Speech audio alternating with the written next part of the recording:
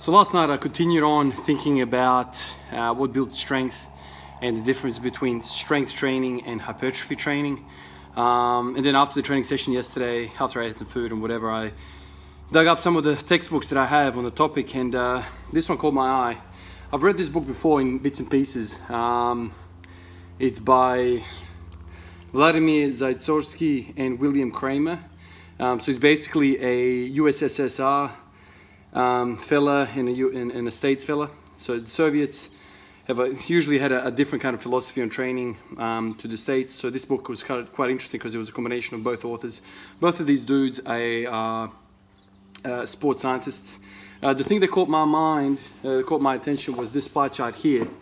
And I'll explain what's happening with this chart. So basically this chart explains training intensities of elite athletes. So these people like Olympic level athletes, and the pie chart was basically the distribution of how much time they spent with a given rep range.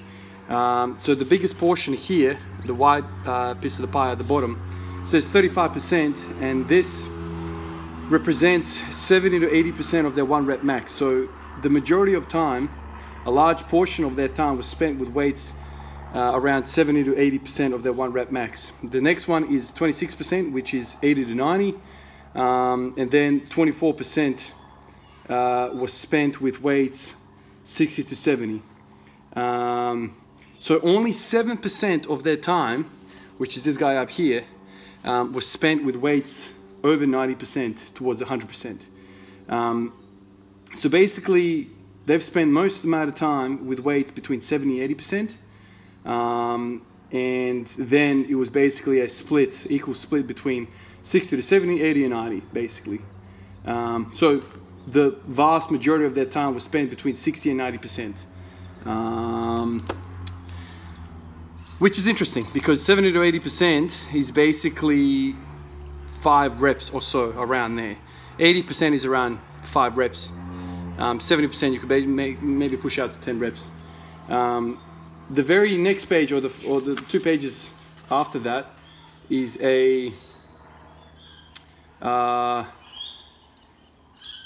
basically a little piece which described this chart here, which described what their research found out about where most of the training should be. And basically, I'll read it out for you. It says here, it seems that for athletes with more than 1 year of training experience, the intensity of 80% of their one rep max is close to optimal.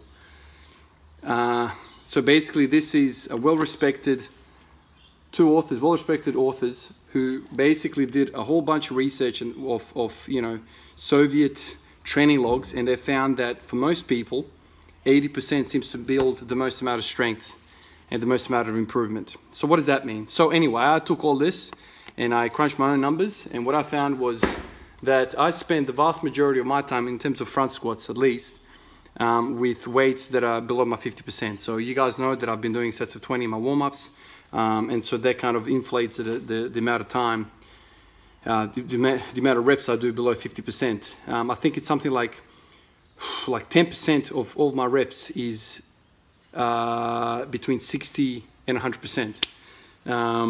The vast majority was spent 60 and below.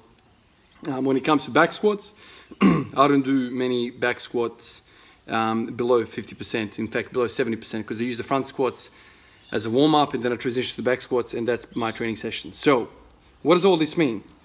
It means exactly what I thought it meant last night, and that's where the confusion is for me. This idea that you can only build strength with weights that are kind of in the 1 to 5 rep range. Here it says that you should be using 80% of your one rep max. 80% of one rep max is kind of what most strength programs, powerlifting programs have recommended over the years. 5 sets of 5 at 80%, lead up to kind of that. So this is consistent with the belief that, lower reps build strength, which to me doesn't quite make sense, because I've had quite the opposite experience personally, where I've added a whole bunch of volume and warm-up sets, a whole bunch of sets of 20, and I feel a lot stronger and I feel a lot more stable under weights. My joints feel a lot healthier. So it's a head scratcher. I don't know. So there's just one piece of literature that basically supports, you know, the status quo. Everyone seems to believe that anyway, which is not a surprise because, you know, if mainstream, if everyone says one thing, you can bet your bottom dollar that it's coming from reliable sources if you know there's consensus on the topic. But anyway, I'm going to continue doing what I've been doing. If you're doing sets of 5 and whatever, like clearly you're doing the right thing according to the research.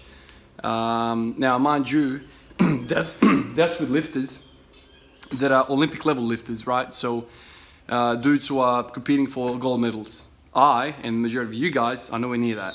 So I guess you can make an argument for people like us, maybe 80% is too much. Maybe we should spend most of our time in the 60 to 70% range.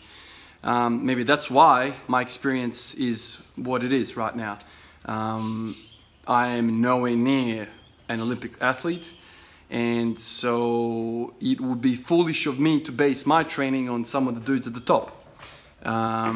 That's one of the things that people always mess up. They see the training logs from the gold medalists of last year or yesteryear, and they're like, I'm going to do exactly that, I'm going to have the same experience. No, you can't do that because that person has already built a base and you probably haven't.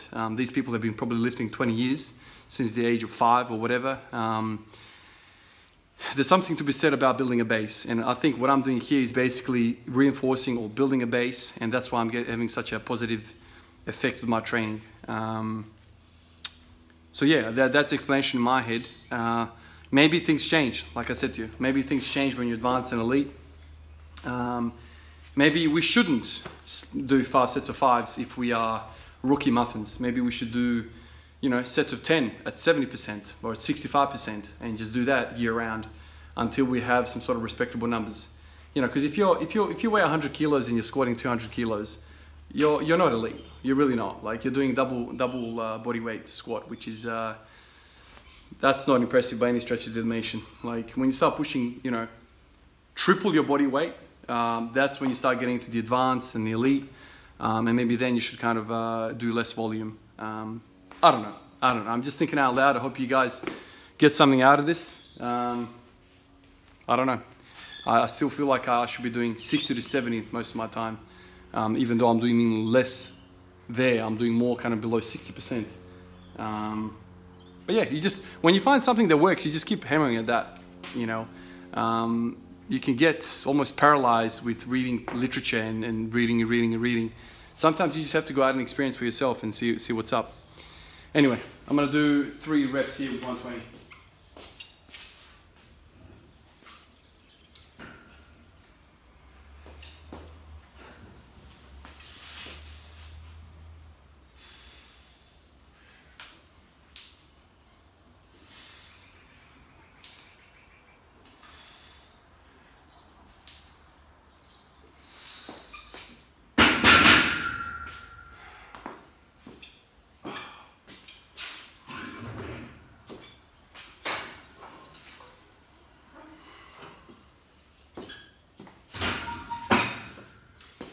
It makes you scratch your head, doesn't it? When most people recommend doing 5 sets of 5 for a novice program, it's interesting, man. Like, I'll show you. I'll show you right here so you guys know exactly what's up. This is the first, you can see that. This here, Texas Method, is my first template that I wrote for myself. I basically took Texas Method and I think I followed it to the T. I might have changed something, but basically it was 5 sets of 5 all the way through.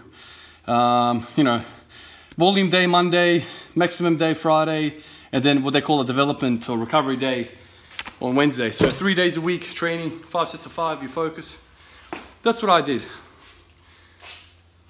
Come on, man, like 5 sets of 5 can't be recommended from day 1 all the way to the Olympic level athletes. You know. Anyway, this Texas Method relies on linear progression. So you're adding, you know, weight and whatever every week. Whatever, 5 pounds, whatever the hell it is. I can't remember exactly. I think it's 5 to 10 pounds. 10 pounds for lower lifts and 5 for upper body lifts. But yeah, like, how could there be the same rules, you know, the dudes who are Olympic level athletes are spending most of the time with lifting 80%. So that means day one guy should be lifting 80%. Makes no sense to me. I think a bodybuilder type kind of approach where you're doing a whole lot of sets, 8 to 12 is much, much better, even up to 20 if you ask me. Just get blood in there, get protein in there, get, you know, nutrition in there, just circulation. Build a base, you know. That's what I would recommend for people that are starting out. You know, I'm five years in, basically, 5 years in or something.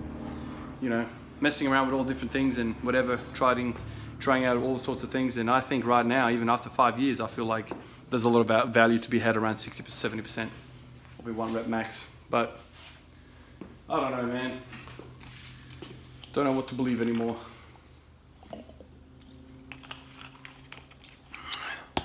All right, 140.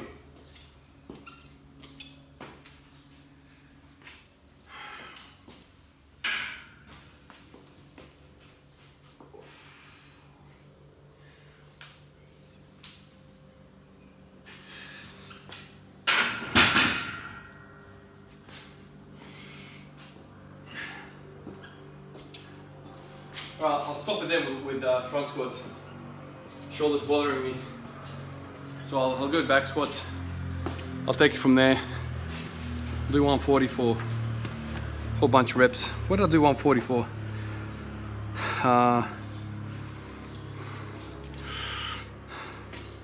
So 4 days ago I did 140 for 5. Maybe I'll rep that out today. Try and get 10. Try and do 140 for 10. Yeah, I reckon that'll be good. And then I'll put 160 on and try and get, no, 150. 150 for 8 I did yesterday. That was all right. All right, let's get to it.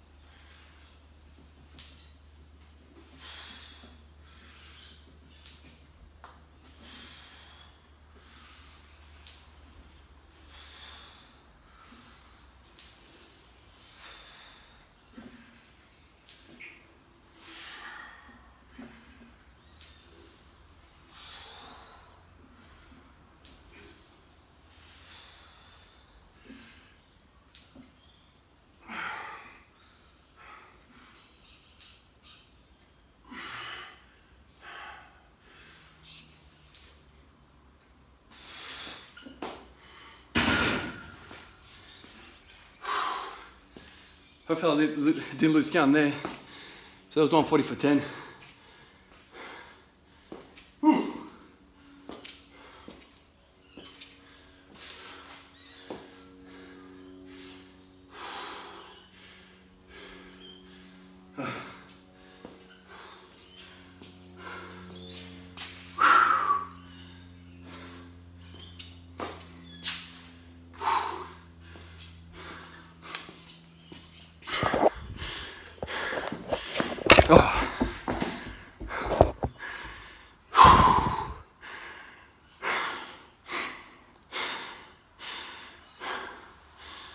Oh.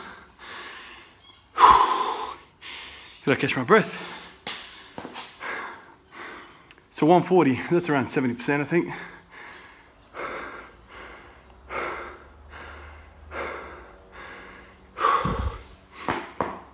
I set a 10.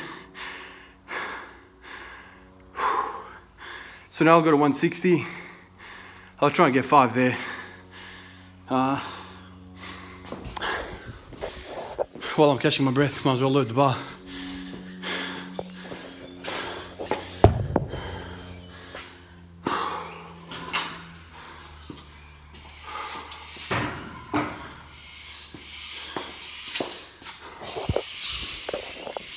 But yeah, I think it's much better if you do, you know, set to 10 as somebody that's not squatting 3 times the body weight. Build some lean muscle, man. Put some of that meat on. You know, for the longest part, I thought doing sets of, you know, 90% upwards is going to build muscle. It won't. unless you're enhanced, I can finally say to you that I've given it a good go, and I don't think there's anything there in terms of muscle building. You will build technical proficiency. You're gonna get really good at handling weight, balancing the weight.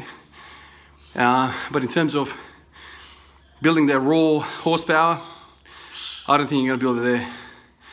You know, the lead guys spend most of their time in the 80% range. So if you're not around there, I think you should be closer to 70, to be honest.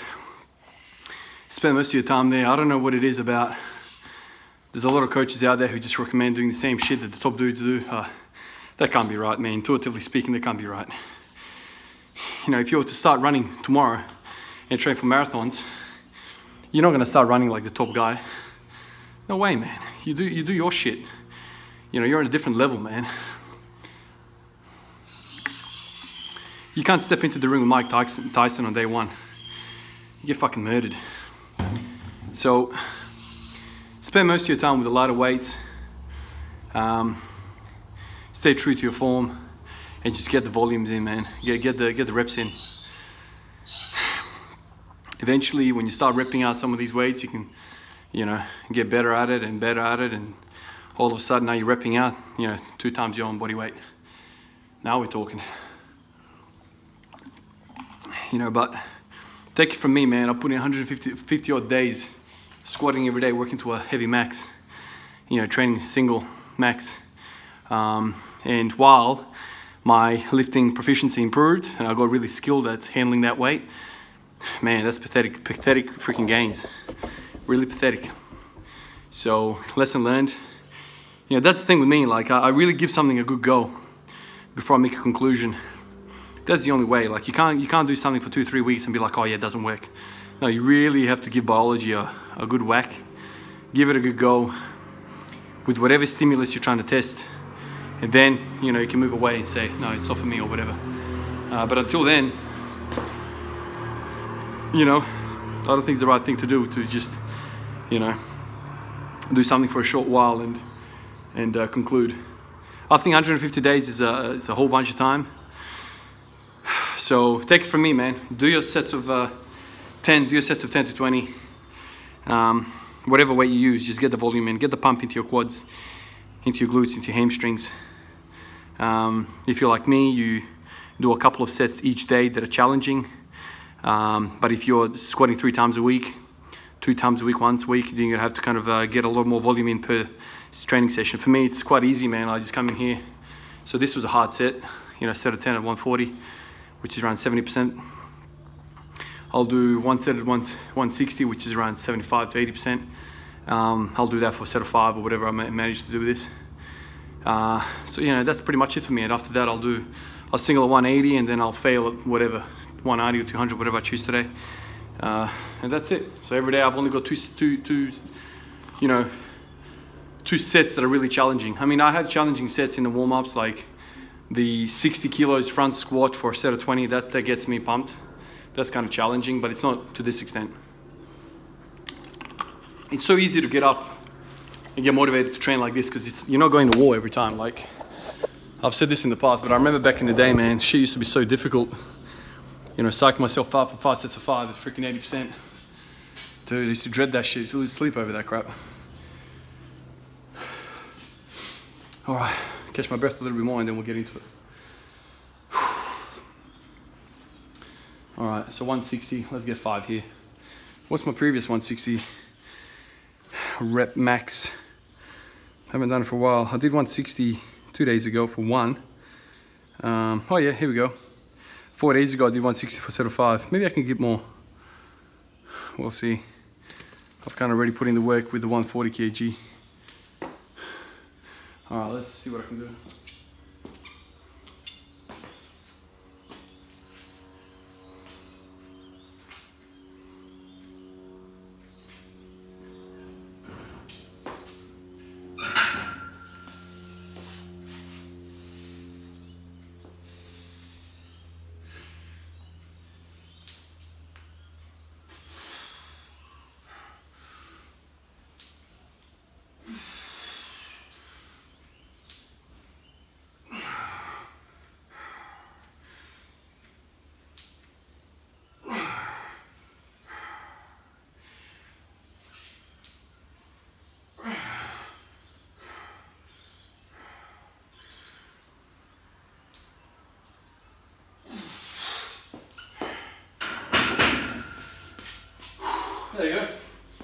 160 for 6.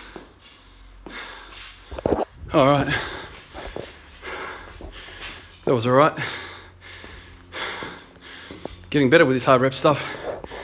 What does that mean? Does that mean I'm getting stronger? How would you explain that? Am I getting weaker if I'm getting better at sets of 6 and 10?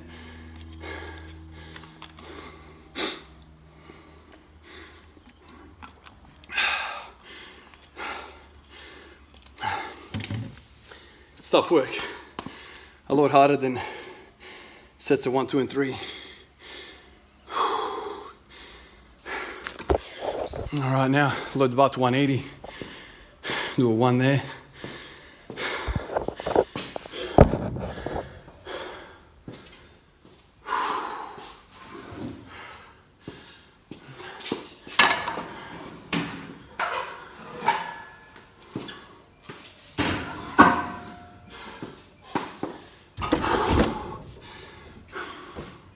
So 180, if I can get here, set of 2, that'd be great. But I've got jelly legs on me now, so it's kind of unlikely. It's so weird to train when you're fatigued. It's a new experience for me. I haven't done this in a while. But I like it. You feel like you're actually training.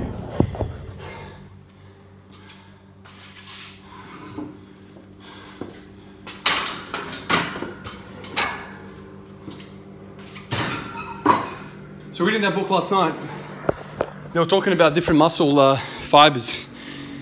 They were talking about, you know, slow twitch, fast twitch fibers, and how slow twitch fibers are, you know, much smaller in dimensions, in diameter, and how when we're doing sets of 5, we're basically just targeting the fast twitch fibers, and a lot of the slow twitch fibers never get fatigued. And in the book they said, if the fiber is not fatigued, it's not trained. So some of these fibers that we target with sets of 5, the fast twitch fibers, they get hammered, obviously, they get fatigued. But the slow twitch fibers never get any action because, you know, the sets never last more than 20 seconds.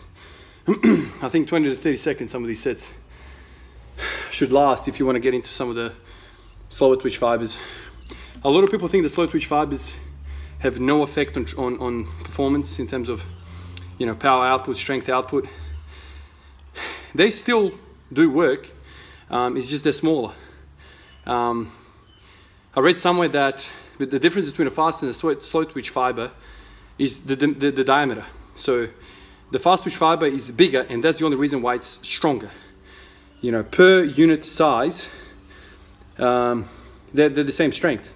So if you were to chop that fast twitch fiber in half and you know, to the same size of a slow twitch fiber, they would have the same amount of, you know, force output. So there is some value in training the slow twitch fibers as well. They can contribute to your strength. But in order for you to train them to get stronger, you need to, you know, do sets that last longer than 20 seconds. Something like that, 20 to 30 seconds. Which you're not going to be able to do if you're doing a set of 5. You know, really you should be doing a set of, I don't know, 10 to 20 if you want to get into that sort of stuff. Whew. All right, here we go. 80 on the bar, 180 on the bar. Let's see what I can do with this. Let's put this camera in a weird spot now. Is this going to be good at all? Look at that. Getting really fancy with these damn cameras.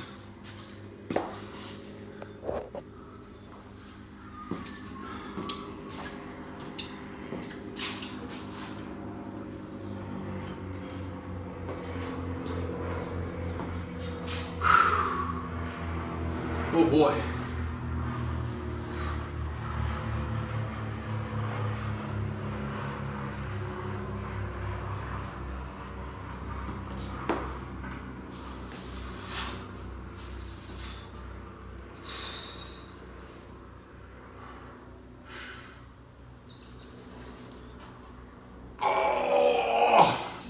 Well, only one today. Man, that's tough. Oh, let's put 180, sorry, 190, and we'll call it a day today.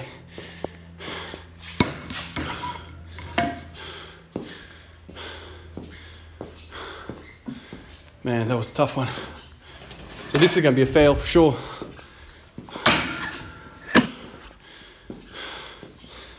Whew.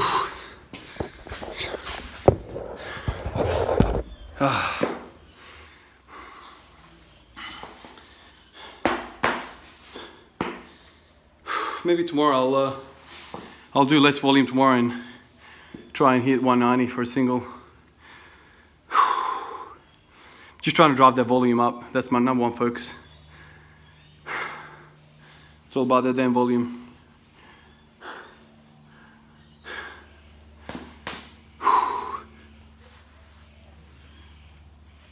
Alright. Time to fail, guys. Let's try and sit in the hole, think about life, and then roll the bar backwards.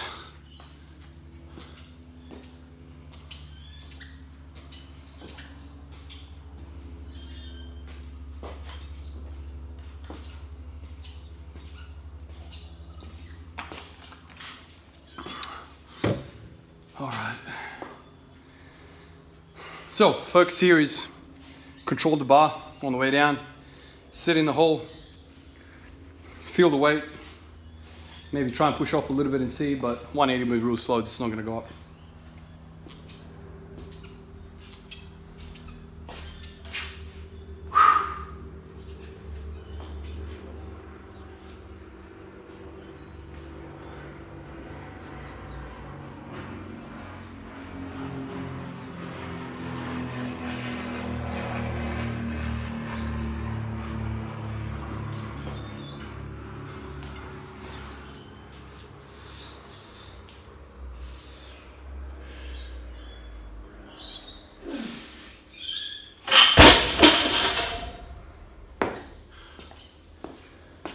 Such a crushing feeling when you put the weight on your back and you're like, damn, this is so heavy, it's not gonna go up.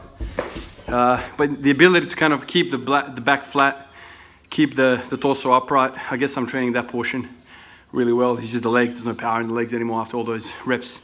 But anyway, another day, another fail. And yeah, I recommend you guys reconsider on how many reps you do and how many sets you do, how much volume you get in what sort of rep range. Just give it a think, I think, is the best approach here. Just question what you're doing, question the program that you're doing. Ask yourself, why am I doing this? If I'm, you know, a rookie muffin or I'm intermediate. If it's working for you, by all means, man, stay with what's working. I'm just saying, for me, it's not working, and I'm getting a lot of joy, a lot of success, a lot of growth out of doing lighter weight. Anyway, guys, catch you tomorrow.